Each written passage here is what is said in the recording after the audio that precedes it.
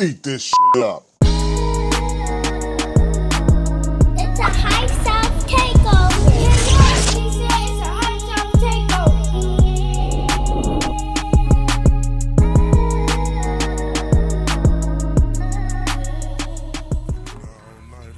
With the recent emergence of screw music in the form of what's being called the discourteous name, slowed and reverb, has made us think about if DJ Screw was still alive, where would he be?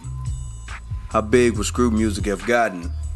And would he really have accomplished the goal of screwing the world?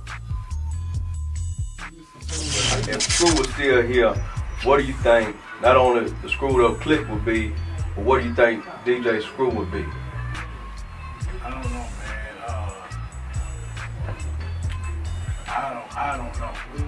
Ain't no telling, you know.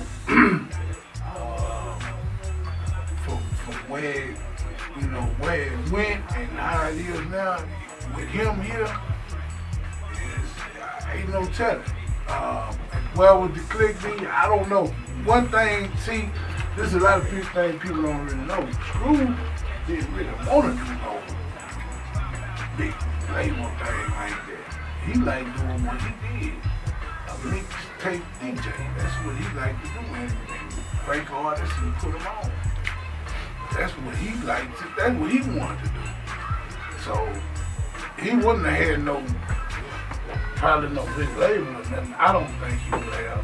He just probably would have been doing what he do. That's what he loved to do. That's why he was so, it just did what it did, because all that was passion driven.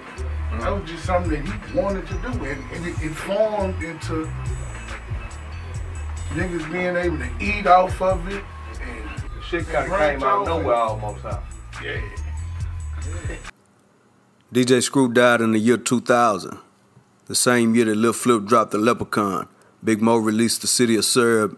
Big Hawk debuted with Underhawk's Wings, and the Fat Rap with the Cheese by Lil O hit the streets. 2000 was a powerful year for the Screwed Up Clique, and Quiet as It's Kept was a real coming out party for the artists associated with the clique, who were really just dudes in the hood that found a way to make money off of rap. We went from shortstop to Screw. Yeah. And then from Screw to what you see today. You know what I'm saying? So it all happened organically, man. We was never like, you know, man, somebody gonna be a big artist in the game. It's just stuff we like to do. Yeah. You know, turned a passion into a job. Like when we were doing it, we didn't know that this was supposed to be this. Right.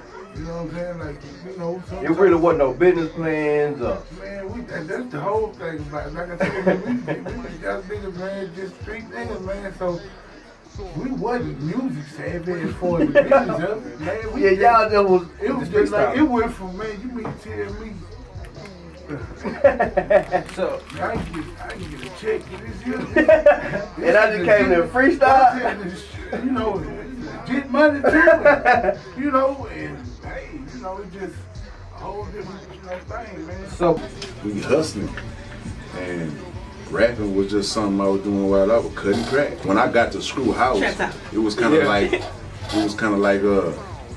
I ain't even want to say nothing, because now these the people that we be listening to when we doing what we do.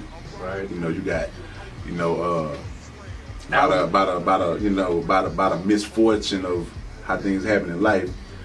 I'm getting over there right as Pat is dead. You know what I'm saying? So you got Pat dead, Mafio still over there. You know, when I got there, Mafio was getting ready to die in like a couple of months. Like Def was at an amazing rate. You know, BG Gator off of Botany, from the Botany Boy BGs. And it was like, but when I got there, you know, okay, Pat gone, you got everybody else. did that help you? Did that get some fuel to the fire? Nah, I mean, to feel a void. It made you nervous to rap. Right. Cause now it's like, oh, okay, the stuff we've been doing on the block, we've been doing over these people.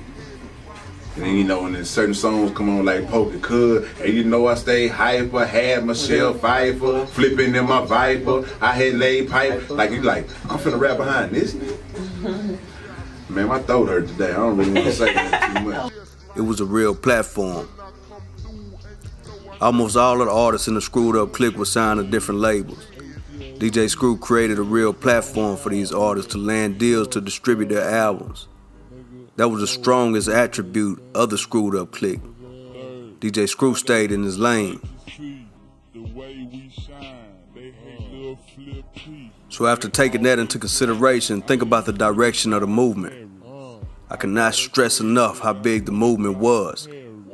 We have real screwheads in the child hall that will be in the comments that lived through the era of the Screwed Up Clique and how huge the movement was not only in Houston, but in the entire South.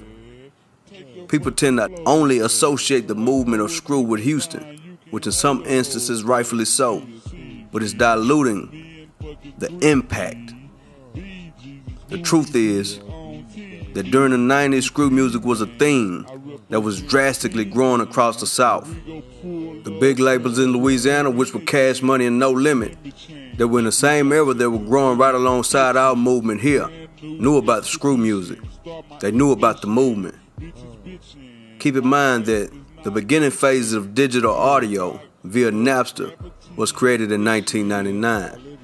So a year later, after DJ Screw's passing, the music that was being shared was all from his archives of previously released or recorded music, meaning that Screw didn't get a chance to really thrive in the digital audio space.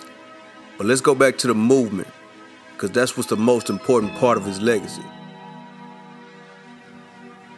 I would like to believe, had Screw lived longer, based on the direction of the Screwed Up Clique, artists getting major deals and blowing up the brand, the market that Screw was creating, that when national artists came to Houston, they would go by the Screw shop and drop a tape.